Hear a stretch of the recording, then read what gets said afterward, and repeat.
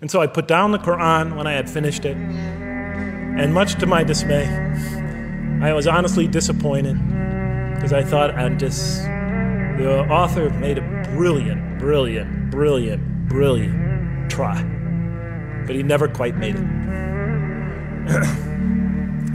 And so I was sitting in front of, about 3-4 weeks later, I was sitting in Diamond Heights in my apartment watching a football game, I think it was. And you know, sometimes things just slip into your minds when you least expect them. And I'm sitting there watching it, and all of a sudden into my mind came a thought. And I said, wait a minute. The Quran does tell us so much about God. It tells us again and again and again, but somehow I just missed it. Just skimmed over it every single time. Because if you turn to almost any page, if you turn to the beginning of any surah, you could see time and time again essential information about God that I just thought was sort of a literary device, something to make it just sound more beautiful. Because if you turn to the beginning of any surah, you'll see the words Bismillahir Rahmanir Rahim, in the name of God, the most merciful, the most compassionate.